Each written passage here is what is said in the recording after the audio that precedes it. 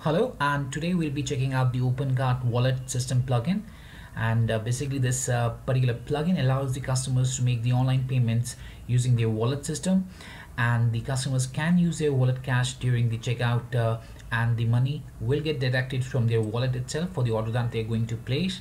Apart from that, the customers can easily add credit to their wallet and can transfer the wallet cash to another customer as well. But the thing is that the payee must be a registered user within the same store so as to receive the wallet amount. Apart from that, the admin can set the limit for the wallet system transaction. So right now, as you can see, I'm at the storefront, and I've logged into my customer account. And on the customer account dashboard on the right hand side here, we have the my wallet and the transfer wallet money, two options. So after tapping the my wallet, this particular section that we are already on would appear up to the customer. So from here, the customer can check the wallet balance, can add money to the wallet, can check the terms and conditions as well. So if I tap here on the terms and conditions, a pop-up will appear within which the terms and conditions would be written up, so the customers can go through that very easily. And apart from that, the customer can also see the debit and the credit history as well, along with the order ID, the amount that was debited or credited, the date when it was done, the description for the same. And under the actions column, there's a view button to check the details of the particular wallet transaction. Maybe it's a credit or a debit there. So that was about this wallet section. And here we also have this particular button that you can see, and from here the customers can add their bank details. So if I tap here on this brings up this particular section wherein the customer needs to enter his bank name, his ABA or the BSP number, the SWIFT code, the account name, and the account number. And if you've already entered these details, you can also update the bank details by making a change and then tapping here on the update bank details button. To go back, let's tap here on the close button. And here you can see the complete details of the wallet are there. If there are more, you can tap here on the load more to load more details or the transactions that were done here. Now, how would a customer add the wallet balance there? So to add the money to the wallet, the customer just needs to enter the amount here. So I'll just enter 121 for the demo purpose here. And thereafter, I'll be just tapping here on the add money to wallet button. And this amount is successfully then added to the cart, and the customer then needs to make a checkout for recharging his wallet. So here we can see the wallet is there. Now the image that you can see here can be configured by the admin from the backend panel, and now we can make a checkout so as to make the payment, and then our wallet would be topped up with the amount that's 121 that we just saw there. So I'll just choose another address here, and thereafter I'll just tap here on the continue button. Now under the payment methods, I'll be choosing the preferred payment method to use for this particular order. So I'll be choosing the bank transfer. This can also be set up from the admin backend panel. And lastly, I just check this terms and conditions and tap here on the continue button. And lastly, we can see that the product name is wallet and the total amount is for $121. Let me confirm the order by tapping here on the confirm button. Alright, the order has been placed. The customer can check the history of the same, the order number 473. If I tap here on the view button, we can see the payment method that was chosen, and the product was wallet amount for $121. Now if I go back to my wallet section here under the customer account block to my wallet, I can see the details of this particular top up under the credit history. So if I tap here on the credit history, you can see the order number was 473, amount credited 121, transaction status is complete, the date when it was added, and the description, wallet recharge details in order. And from here the customer can view the complete details once again by just tapping here on the view button under the actions column, and that brings up the order details there. So that was how a customer would be able to transfer the wallet, basically top up his wallet with the money there. So they are just adding the money to their wallet using this particular section here and tapping this button. Now Now let me show you how a customer would be able to make a checkout using the wallet balance and how he can pay for an order. So for that, what I'll be doing is I'll be adding one product into the cart, and thereafter we'll be making a checkout. So let me go to this particular wallet system category that we have here, and let me add this product, that's the MacBook, to the cart. Let's go to the shopping cart, and here I'll be tapping on the checkout button. Now it depends upon basically discounts can also be applied to the products there. And now I'll just tap here on the continue button, and now under the payment methods here you can see that we have the use wallet option. The wallet balance is being displayed, the cart total is being displayed, that $822 needs to be paid. So I can choose this, and you can see that wallet pay option has been selected here, and thereafter I can take this and tap on the continue button. Now sometimes alright, so on the confirm order page here you can see that now I can basically confirm the order. Here you can see that the wallet discount has also been applied, that's for $50. It depends on a fixed or a percentage that the discount has been set from the backend. And here you can see that the subtotal is there. So this is for the wallet, the condition that the admin would have created from the backend. For example, if the subtotal is more than 500, then around 50 would be the discount there, if the 10% has been set there. Now let's go confirm the order here. So I'll just tap here on the confirm order button. The order has been placed. Let's check the history of the order, and here we have the order number 474, and it's complete, and the total is 772 there. And let me tap here on the wave button, and the payment method was wallet pay. The customer details, here's the subtotal, here's the wallet discount, and the wallet total. So the amount deducted from the wallet is being displayed as well, that is minus $772 we used for placing the order there using the wallet amount itself. Now one more thing is there. For example, we have already added one product into the cart, and we want to top up our wallet, and then for example if I'm entering the amount here, let me show you that itself. So I'll just add one product to the cart first, and then we'll be trying to add the top up to our wallet itself. So let me add this particular black fur collar product into the cart. So it's there, and I'll just choose the color, size, add to cart. So we have one product there. Now if I go to my account, or I can also access my wallet from the top here by tapping in the my wallet, that displays the complete amount there. So I just tap my wallet, and for example I want to add 121 amount there to the wallet. So if I tap here in the add money to wallet, we can see that's an error. The cart contains other products, so you need to remove them before adding the money to the wallet itself. So I'll just tap here, and I'll be removing this particular product that was there. And now if I tap here in the add money to wallet, the amount would be easily added here, and then the customer can check out, can place the order, and that particular wallet amount would be added to the wallet balance there. So that's how easy it is to make use of the wallet itself.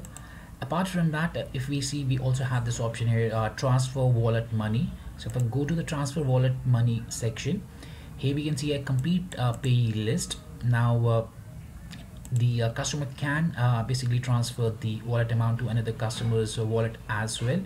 So to add a new payee, you just need to tap here on the add new payee button.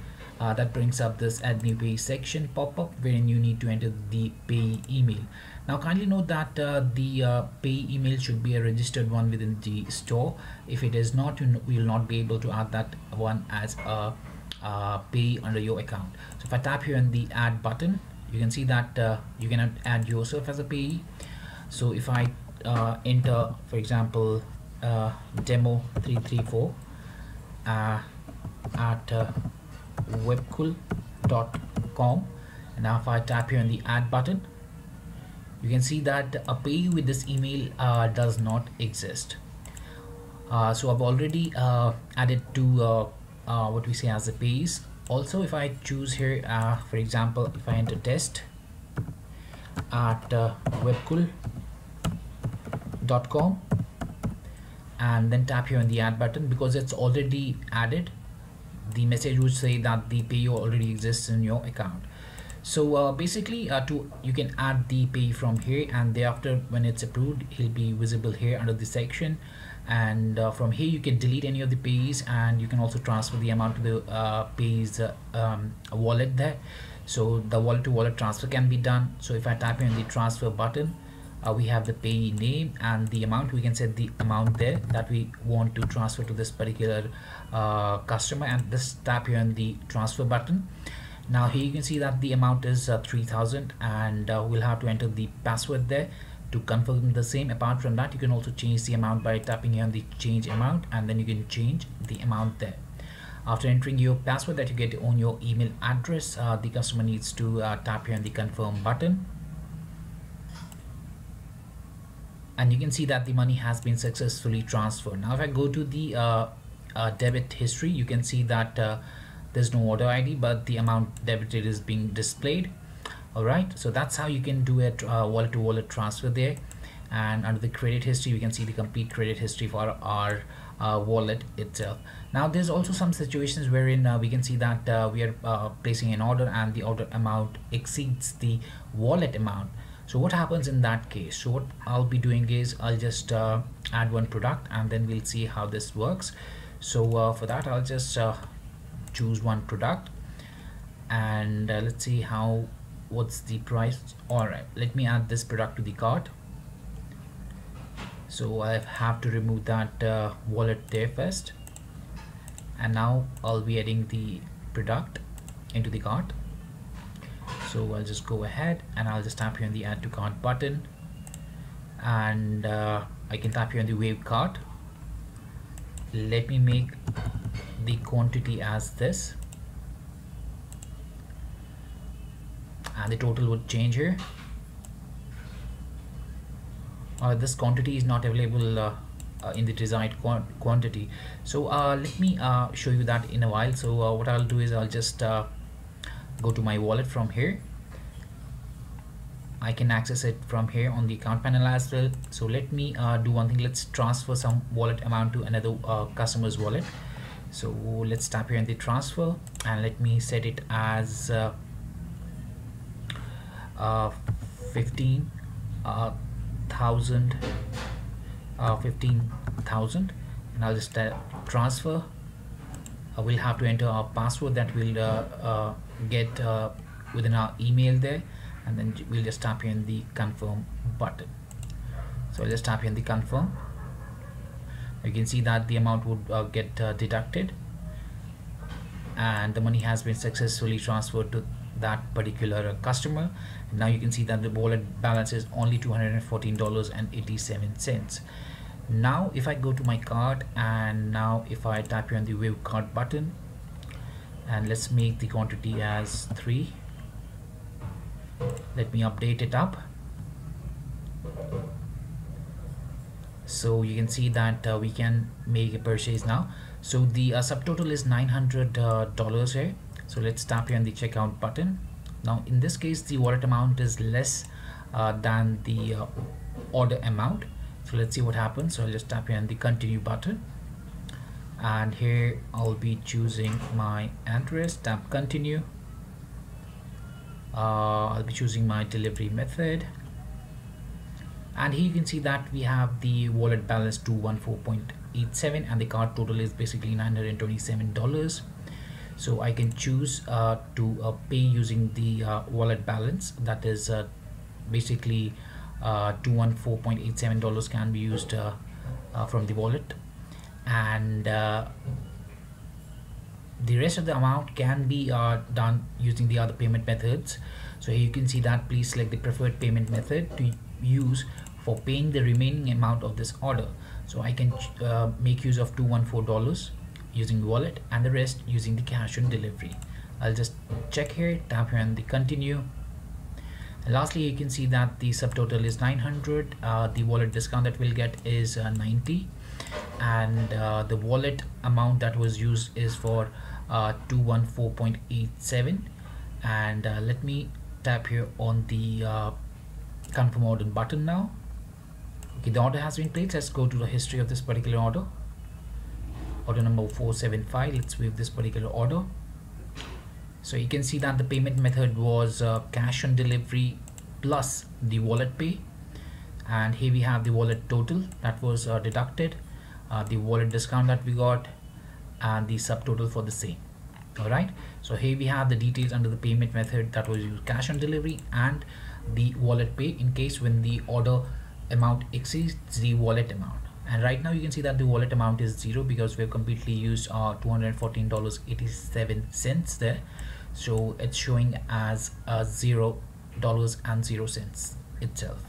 Now that was the customer's flow, how he can do all these things, and on top of the wallet there, transfer the wallet money, and the banking details on the my wallet section itself by tapping here on the bank details, check the credit debit history, check the complete order details under the actions column by tapping on the wave button. So that was much about the customer end. And also the customers receive this particular email wherein they'll be able to see the amount that was added to their wallet, and the same goes for the wallet itself whenever the amount is debited. So here you can see from the wallet it says your account has been debited with some amount, and your wallet system has been added with some amount there, and your current balance is this. So these two mails are also sent, and many other ones are also sent out to the customer there. Also, one more thing is that when a new user arrives at your store and tries to register himself, at that time he'll have to enter some details wherein he'll be setting up the customer group like default, long time customer, golden membership, and depending upon the selected customer group, that particular customer would be getting some what we say as to basically get the discounts there. Now the customers also get what we say as a notification kind of a thing. That's not a real notification, but letting them know that their wallet balance is low. And here if you can see that we have my wallet highlighted with a red color, meaning that there's no amount left within the wallet, and that's how this particular notification allows the customers to know that their balance is very low. Now let's go to the admin backend panel. Let's see how the admin can configure this particular plugin initially before making use of the same within his OpenCart web store, and the different options that are available within this particular OpenCart wallet system itself within the admin dashboard panel there. So for that, I'll just log into my admin backend panel, and as soon as I've logged in, you can see that we're on the dashboard right now. So after you have successfully installed this particular plugin, you'll have this wallet system menu wherein you'll have the module configuration. So you can go to the wallet system configuration from extensions, then choosing the payment method, or you can directly also go through the module configuration. So here I'll be choosing payments, and here we have the wallet system. Tap here on the edit button, and this particular section comes up. So here you can see the wallet image that I had showed you in the cart when we are recharging the wallet. Now the same configuration settings can be accessed from here as well by just tapping on the module configuration, so as to ease in the process there. Now here you can enable or disable the wallet functionality for your OpenCart web store. Then we have different tabs here. One is the general configuration for the wallet itself. Then we have the order total settings, payment method settings, transfer settings, and the terms and conditions that are visible to the customers. Now if you have multiple store views, like if you have one in Arabic and in English, you can set them up as per your own requirement there. Now let's come to the general configuration. Here you can set up the wallet image by just tapping here and adding the image, and this image is visible for the top up of the, or when we are doing the recharge for any amount there. Then we have the recharge limit section, and here we have the allowed methods. So basically you can the admin can select the payment method that would be allowed for the wallet recharges. So you can check your allowed method here. Then we have wallet recharge order status. So here you can set up the recharge order status from the drop down as per your own requirement there. So the amount will not get credited into the customer's wallet until the recharge order status does not meet on the selected status. So until the recharge order status does not match this particular status that we have chosen here as complete, till then the amount would not be credited into the customer's wallet. Then we have the minimum recharge amount. So here you can specify the minimum recharge limit, and for example I've set it as 10, so $10 is the minimum recharge amount. And they will, if I leave this particular thing blank, then there will be no lower limit for the minimum recharge amount. The same goes for the maximum recharge amount. So here you can set up the maximum recharge limit. Otherwise, if you leave this as blank, then there's no maximum recharge amount limit. So at a time you can only add this the amount that you have set here. You can just recharge using that particular maximum amount. Then we have the wallet money credit for newly registered customers, customer group wise. So here you can see that we have default, golden membership, and the long time customers. So for each you can set up the wallet money credit. So whenever that particular customer chooses a default, long time, or a golden membership, he'll be given the wallet money credit that you have entered here. Then we have the low balance notification. You can enable the notification as you can enable or disable it up. Otherwise, if you have chosen it as disabled, then that would not be visible here. As you can see with the red icon there, that the low balance is there. Let's go back, and here we can see that we can set up the minimum amount as well. So the minimum amount is set as 5. So whenever we reach 5, the low balance notification is displayed there under the account options. Then we have the refund limit.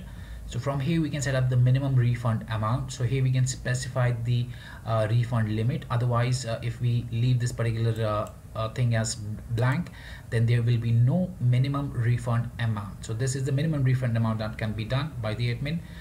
The maximum refund amount can also be set up, that can be refunded to a customer back to the customer's wallet. Then we have the order status for refund. So from here we can choose the order status that would be there when we are doing the refund. So the chosen order status here, so basically we'll choose the order status on which the wallet amount will be refunded automatically.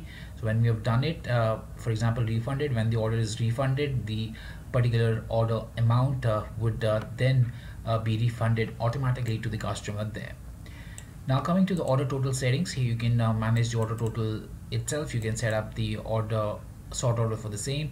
You can set up the order total name, that's the wallet total that we are seeing at the front end, and you can do it as per your store waves. Then we have the payment method settings. You can set up the payment method name, that's the wallet pay that we were seeing, and we can choose the order status for that when we are making the payment using the wallet itself. So it will be showing complete after you have placed the order. Then we have the transfer settings. So from here we can apply the limit on the transfer, or we cannot, or we can make it as no as well, to not have any limit on the transfer. But if you set a limit, then you can set up the transfer limit, and here you will be basically specifying the maximum number of transactions that would be valid for a month. So these number of transactions can be used by a customer in a month. Similarly, minimum transfer amount can be set. So here we'll be setting up the minimum transfer amount that should be there to make a transfer. You can similarly set up the maximum amount transfer. The amount that you've added here would be the maximum transfer amount from a wallet to other wallet. You cannot exceed that. Then we have the amount limit, and so basically here the admin will specify the amount limit for the overall transactions in a month. So the amount limit is this $100,000. So that's the amount limit for overall transactions that can be done, and it is valid for a month. And lastly, we have the terms and conditions, and you can set them up, and these are visible on the my wallet here section, the terms and conditions, as you can see. And thereafter you just need to tap here on the save button to save the initial configuration settings for this particular plugin. And now let's check the other sections, that's the credit debit history and customer details and the discount rule. So first let's go to the credit history section. So here the admin can add credit to the customer's wallet by tapping here on the add credit button, and here the admin can enter the name of the customer, the amount that he wants to add to that customer's wallet, and the description along with that. And thereafter he just needs to tap here on the submit button to add the wallet credit to the customer there. Apart from that, the admin can find the complete list of orders, their amounts, and the description as well for the complete credit history there. And from here the admin can view the particular ones, particular orders under the actions column by tapping the view button. And now let's go to the debit history. Here the admin can add a debit there to the from the customer's wallet by tapping in the add debit. So here the admin needs to enter the customer name, the amount he wants to deduct, and the description for that, and then tap submit to deduct the amount from that particular customer's wallet. Apart from that, the admin can see the complete list of debits that have been made against each of the orders there, as you can see here. And we also have the options here to filter out the debit list.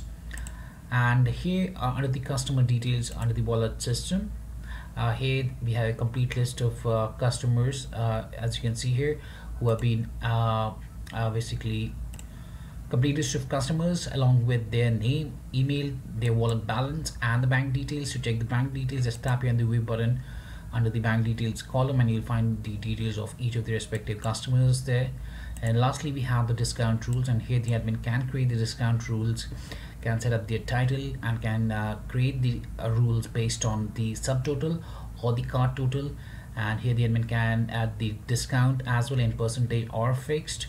So this apart from that, you can also see the minimum cart amount that should be there, the start and end date for the discounts, and the priority for each. And we can also edit any of the created discount rules. To add a new one, just tap here on the add button, and that brings up the discount rule creation page. And there you just need to set up the discount title, the description for the same, and you can go to the discount rule, choose your store where you want to apply this rule at, choose whether the discount is based on the cart total or the subtotal, and you can set up the total discount that would be applied in percentage or fixed. So if it's 10 and if I choose this as fixed, then it will be as a fixed $10 would be off, otherwise the percentage would be off. You can also set up the minimum cart or the product value on which the discount would be applicable. So if the cart or the product value is more than 500, then the discount in 10% would be applicable. The start and the end dates for the discounts, the priority, and the status for this particular discount rule that you're creating. And lastly, just tap here on the save button to save this particular discount rule. So that was much about the OpenCart wallet system. I hope it helped you out in understanding the flow of this particular plugin. If you still have any questions, queries, or suggestions, then kindly reach back to us at support@webkul.com, or you can raise a ticket at webkul.uds.com. Apart from that, you can also reach us through our contacts section, that's www.webkul.com/contacts. And lastly, thanks for watching this particular video, and have a great day ahead.